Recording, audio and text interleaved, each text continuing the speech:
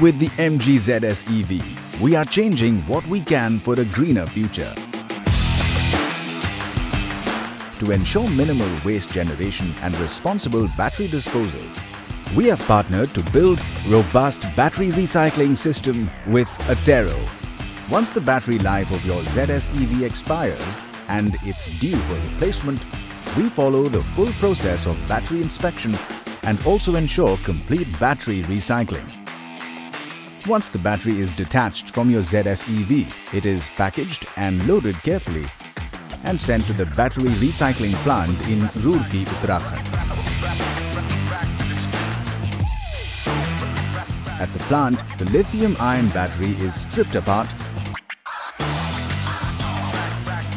The various disassembled parts can then be used in production of new lithium-ion batteries. 98% of all metals like lithium, graphite, copper, etc.